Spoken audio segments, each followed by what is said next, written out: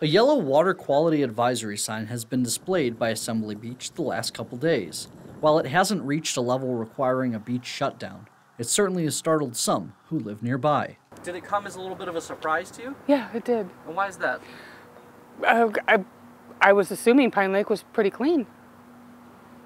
I'm not sure why E. coli would be involved. The Indiana Department of Environmental Management issued a statement to WSBT on the matter, saying, quote, "Item recommends going to our website before heading to the beach to check on conditions.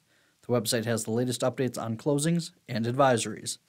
For an advisory of this level, Item recommends showering and washing your hands after swimming, not ingesting the water, and swimming at your own risk."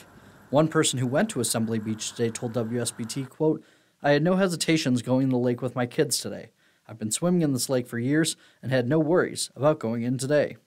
Another person who lives nearby was also taken aback by the advisory and can't recall hearing about contamination in Pine Lake for the more than a decade he's lived there. I heard a couple years ago there was something about Stone Lake. I don't remember exactly what it was, whether it was runoff from fields or whatever, but they were having some problems in Stone Lake, which is directly connected to Pine.